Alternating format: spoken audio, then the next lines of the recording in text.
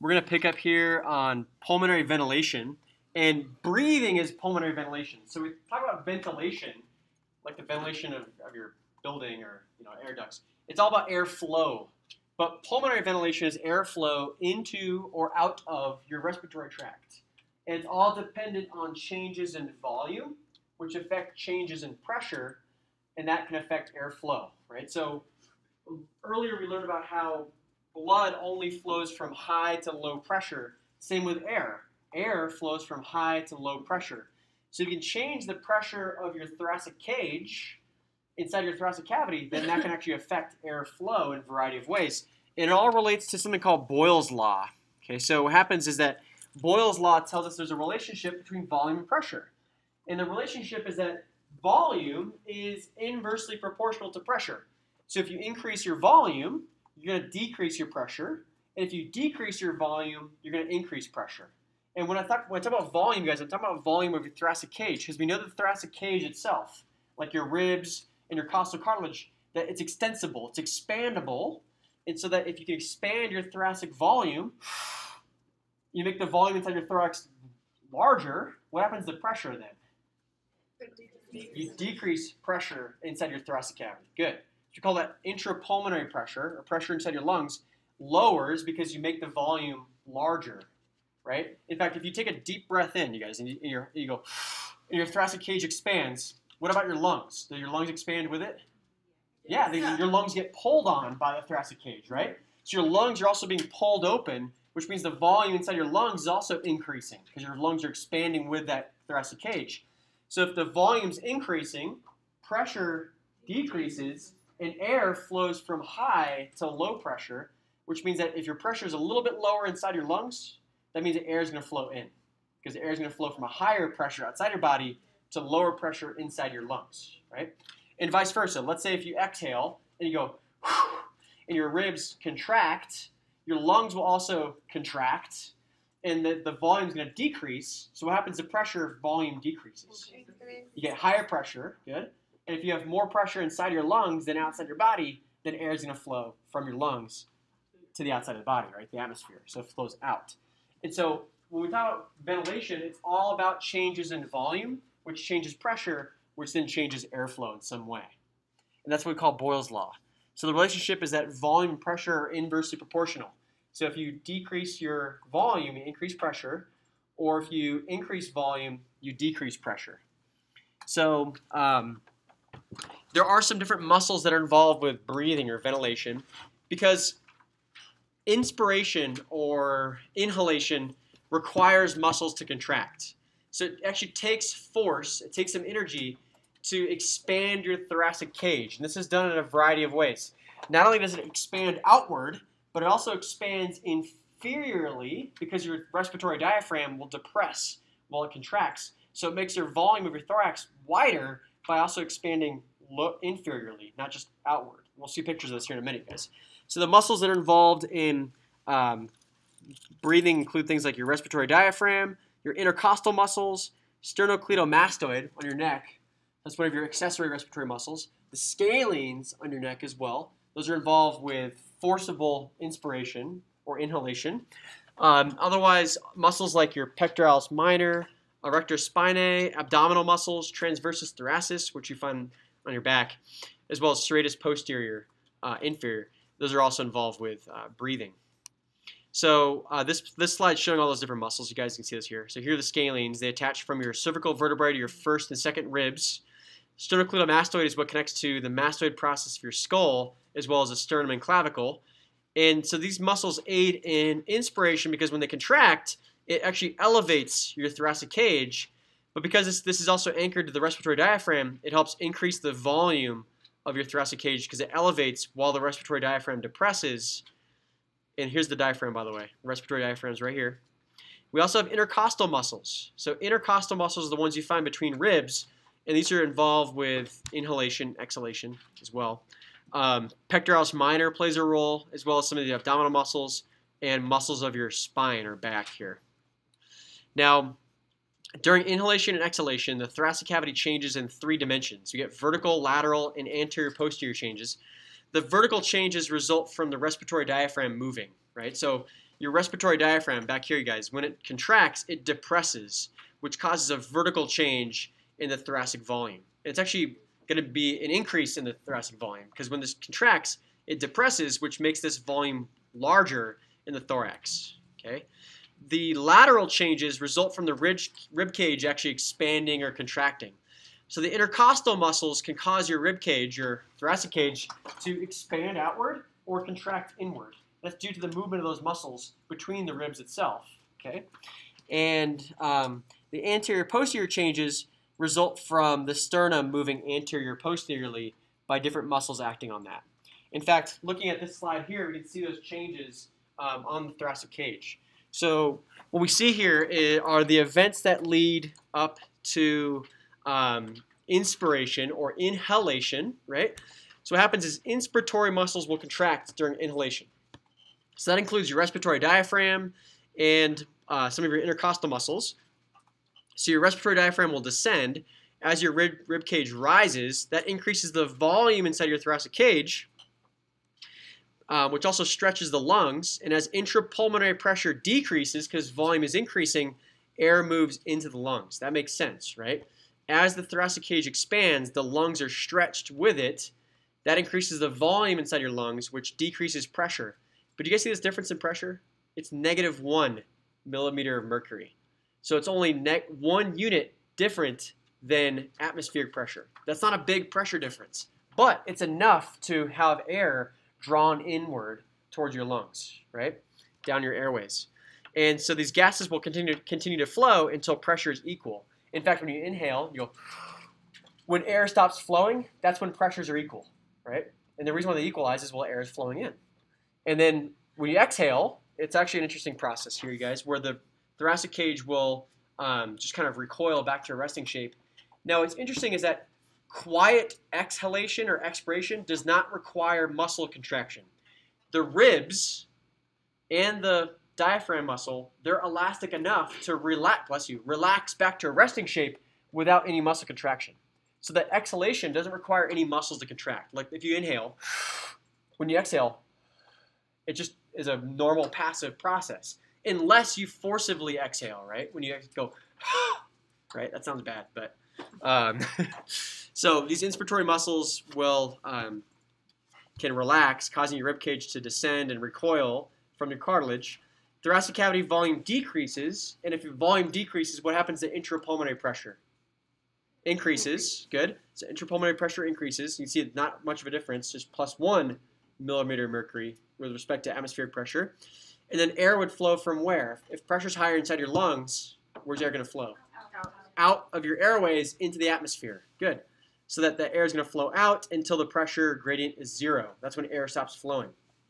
And so if I go back and forth in these slides, you guys can see inhalation, exhalation. So look at the ribs here. What's going on to our rib cage during inhalation? Yeah. What about exhalation? Yeah. So inhalation, exhalation. In, out. Right? So it's hard to tell here, you guys, but although this is during inhalation, the volume is actually increasing, not decreasing.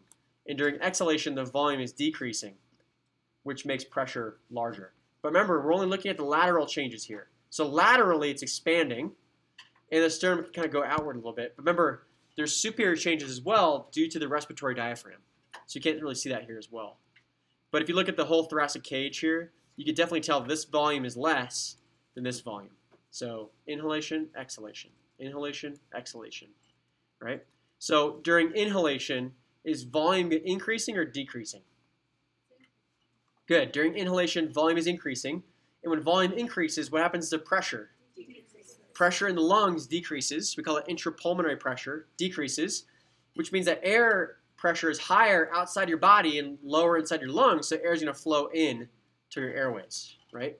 Remember, going back to the blood system, we talked about, or just, cardiovascular system, we talked about how there's a respiratory pump, and that helps suck venous blood towards your thorax. It's the same process, except this is drawing air into your lungs, just like it's drawing venous blood up towards your heart.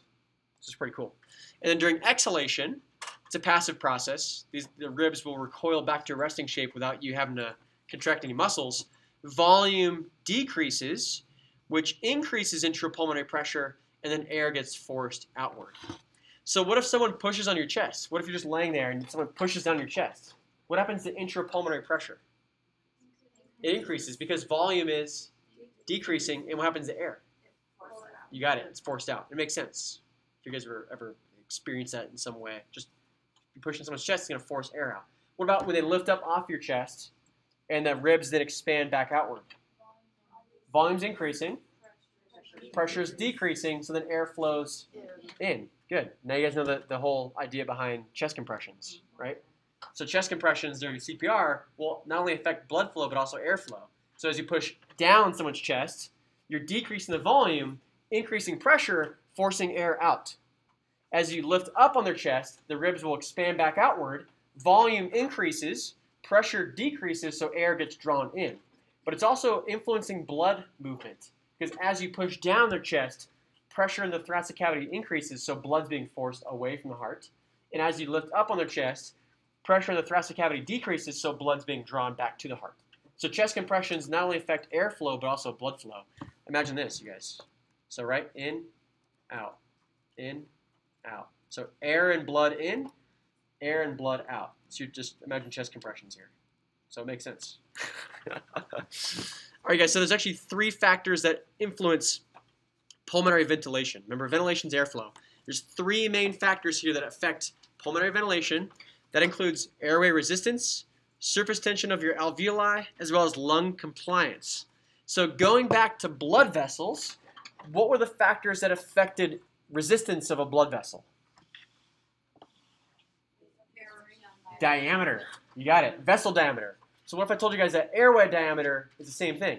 So if your airway diameter is wider, resistance is lower, so airflow is higher. Or what about if your airway diameter is decreased? It's more constricted. Increased resistance and decreased flow. You got it. Cool. So that's airway resistance. Now, there's other factors too, guys, like the viscosity of air. It's kind of weird to think about, but that does exist. Like air can be thicker and more viscous. You know, air at Denver is thinner than air at sea level. So if you have a pulmonary condition, it's going to be easier to breathe where the air is thinner, right? Because then there's less resistance to flow, right? Otherwise, let's say if you had like emphysema and you lived in a humid climate at sea level, well, that air is thicker.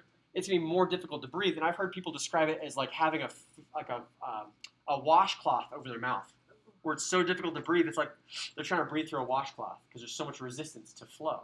So although there's kind of a trade-off, right? Because in Denver, where the air is thinner, there's also a lower concentration of oxygen, which means you got to breathe more often just to get the same amount of oxygen. So it's interesting. What about surface tension, you guys? Well, surface tension of the alveoli is reduced by surfactant. Now, what if your alveoli were collapsed because there was surface tension and the walls were sticky and the alveoli of all your lungs was all collapsed?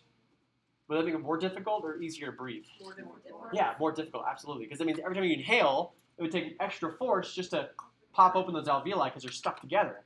So that reducing surface tension of alveoli also improves pulmonary ventilation or airflow, as well as lung compliance. Lung compliance means the stretchability of lungs. Remember how we said the lungs follow the thorax? If the thorax expands, the lungs expand. Well, the degree of compliance refers to the stretchability of those lungs. Like, if your thorax expands, how well do your lungs follow? If they follow really well, then they're very compliant. If they don't follow very well, then they're not compliant. So you imagine then that factors that affect lung compliance would decrease pulmonary ventilation. Well, imagine if you expand your thoracic cage, but your lungs didn't follow that fast. They kind of slowly expanded with the thoracic cage. It would be much more difficult to breathe because they have a slower expansion of those lungs. That's compliance. Stretchability of lungs. Lung compliance is affected by things like alveolar surface tension, the extensibility of your rib cage, as well as lung tissue itself. So airway resistance is inversely proportional to flow, right? So if you decrease resistance, what happens to flow? Increases, right? If you increase resistance, then you decrease flow. And resistance relates to airway diameter for the most part, right?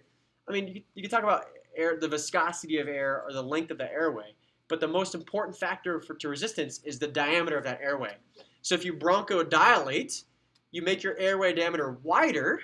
That means there's less resistance, so you get more flow. That makes sense. Or if you bronchoconstrict and you make that airway diameter less, then you increase resistance and decrease flow. All right, good. So that the gas flow changes inversely with resistance. That makes sense. Now delta P, by the way, is the change in pressure. But let's imagine this delta P doesn't change. Look, I mean, well, it should, right? Because that's how air flows. So air only flows from high to low pressure, right? So delta P is that difference in pressure. But the difference in pressure is only part of the story. It also relates to resistance. So if you have a large difference in pressure, but also high resistance, then you'll actually have less flow. If you had a large difference in pressure, but low resistance, then you'd have the maximal amount of flow. So what causes this change in pressure, like the difference in pressure between your lungs and atmosphere? Volume, good.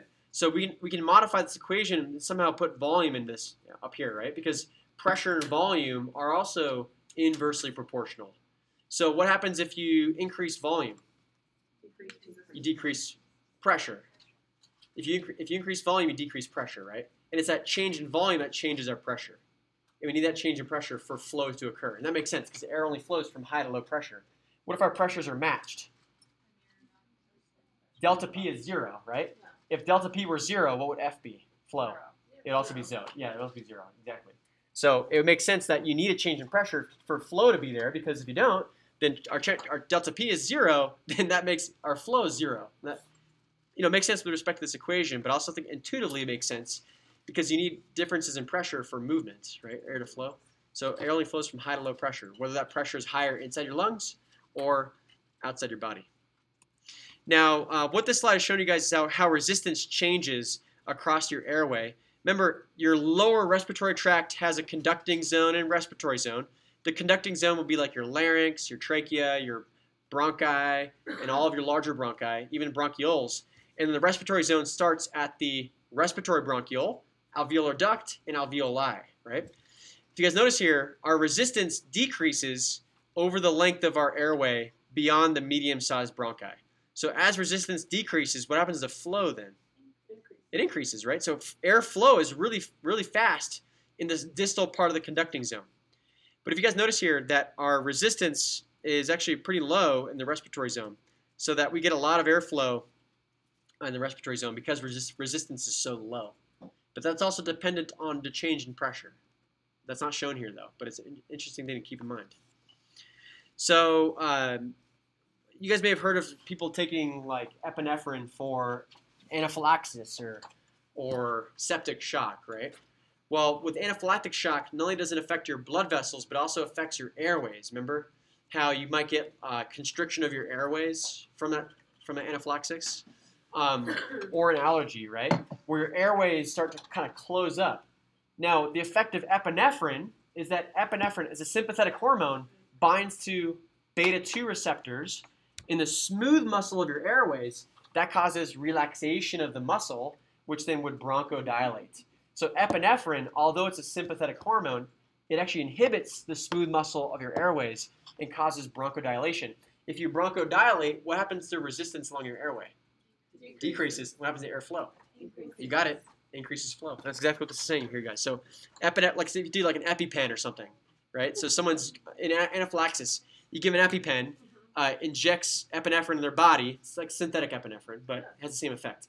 Binds to beta-2 receptors in your lungs, causes smooth muscle relaxation in your lungs, in airways, which dilates the airways, which reduces resistance and therefore increases flow. That way someone doesn't just die of respiratory failure. That's definitely possible with anaphylaxis. Okay, so if you're injecting someone with epinephrine, what's that also going to do to their heart rate? Yeah, it's going to increase their heart rate. So yeah, you might cause their airway to open up, but it's also going to cause their heart to start racing.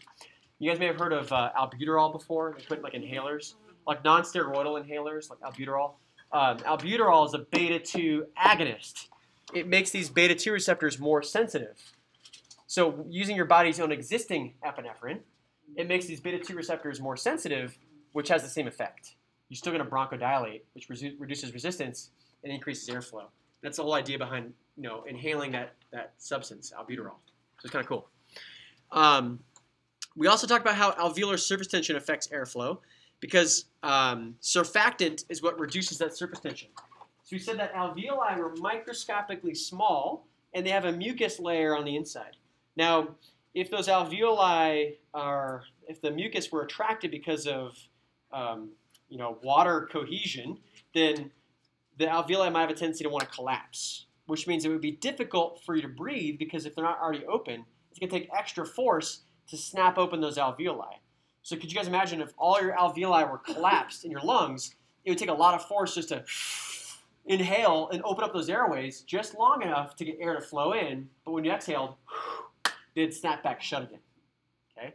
Now, the reason why that doesn't happen in us is that we make normally a sufficient amount of pulmonary surfactant. The function of surfactant is that it helps reduce surface tension of water. An example of surfactant, by the way, is soap. Soap is also surfactant. It's a detergent, and it helps break apart the surface tension of water to help clean your dishes and stuff like that. I won't go into the chemistry of that, but your body makes its own natural surfactant. In your alveoli, the type 2 cells make this, and that surfactant reduces surface tension enough to prevent the cohesion of your alveolar walls, and it keeps those alveoli open, which actually aids in the ease of ventilation.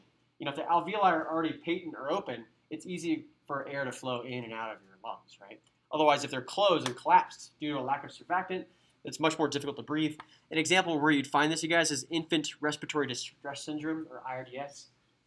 This is common in premature births, where if someone is born too prematurely and they're not ready to start making pulmonary surfactant, that means that their airways will be collapsed, sticky, which means it's much more difficult for them to breathe. And once you're outside of the mother's womb, your lungs need to start working on their own, right? You're not getting oxygenated blood from the placenta anymore. You have to get that from your lungs. So infant respiratory distress syndrome is a deficiency of pulmonary surfactant. But there are medical interventions to this. Like there's different drugs that can increase the amount of surfactant production. Now, lung compliance refers to the stretchability of lungs, right? How movable are they? Remember, we said that the lungs follow your thoracic wall. So if your thoracic wall expands during inhalation, your lungs should comply and expand very well with the wall, right? Well, if they're less compliant, that means they're less stretchable, less movable, which means that you have less airflow, right? Like let's say if you can expand your thoracic wall, but your lungs don't move with the wall as well. That means they're not expanding, which means you're not changing the volume as well, which means you're not changing pressure, which means air is not flowing. So it's kind of interesting. So if your lungs are more compliant, then it's easier to expand your lungs. And normally lungs are very well compliant because they have a lot of elastic tissue. They don't have a lot of collagen or tough fibers in there. And normally you make enough pulmonary surfactant. If you didn't have a sufficient amount of pulmonary surfactant, your lungs would be less compliant because they're sticking to each other internally, right? If your airways were stuck to each other on the inside, it's more difficult to expand your lung tissue because it's all stuck together internally due to that lack of surfactant. But if you have a sufficient amount of surfactant, it decreases alveolar surface tension so that your airways aren't stuck together, they remain open, and therefore more stretchable because they're not sticky internally. Okay, that's lung compliance. So it's diminished by non-elastic scar tissue, less surfactant production, or decreased flexibility of the thoracic cage. What do you guys think might cause this to occur? Like if the thoracic cage is less flexible, what might cause that? Yeah, if it can't expand, right? But what might cause that though? Yeah, like a broken rib. What if that broken rib heals back improperly and is now less movable as a result? That can happen. Or what if your costal cartilage starts to calcify and harden from excessive trauma? That can also decrease the flexibility of the thoracic cage. Or what about paralysis of respiratory muscles? Like if your respiratory muscles get paralyzed from some sort of condition, that also makes your thoracic cage less flexible. So things to keep in mind. Now we'll go into more disorders. By the way, these are all categories of diseases, and we'll talk about all these categories of diseases like non-elastic scar tissue, surfactant production, as well as decreases in flexibility of the thoracic cage. All that's in pathophysiology later. So